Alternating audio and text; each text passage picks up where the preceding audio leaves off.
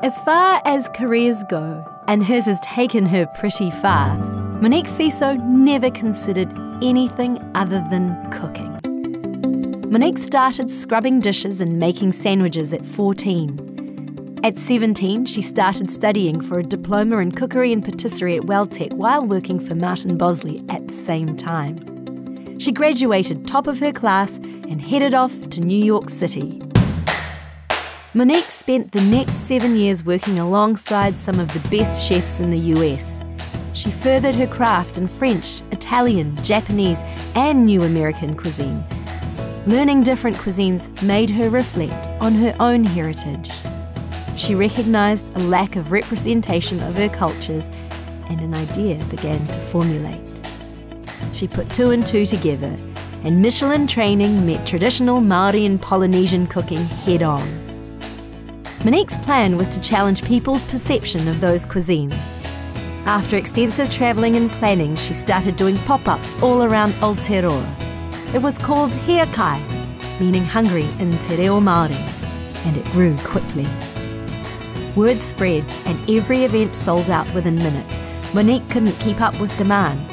She now needed a permanent space to truly realise her vision. At 31 years old, she opened her first restaurant in Te Whanganui Atara. She designed it down to the smallest detail. Monique assembled a core team 6 months prior to opening Hea Kai. After all, you wouldn't expect the All Blacks to get together 5 minutes before kick-off, or the NZSO. The aim is to showcase Indigenous ingredients in an original and delicious way. Everything that leaves the kitchen and goes on the table is perfect. Because he tangata tākahi manuhiri, he marae puehu. A person who mistreats their guest has a dusty marae. Hea Kai has been named one of Time magazine's 100 greatest places in the world.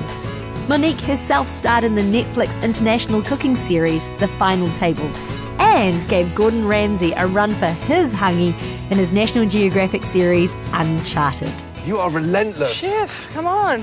And last month, Monique sent all her staff away for a paid week's holiday because it has been a tough year for everyone. Tradition. It's not simply about doing what you've always done. It's more than that. It's honouring the past, taking the wisdom that's been handed down and building on it. Thinking of new ways to use the old ways while staying true and honest to them. Which is what Monique Fiso does, and why she's the winner of the 2020 Gold Awards New Thinking Award. Ka pai tō mahi.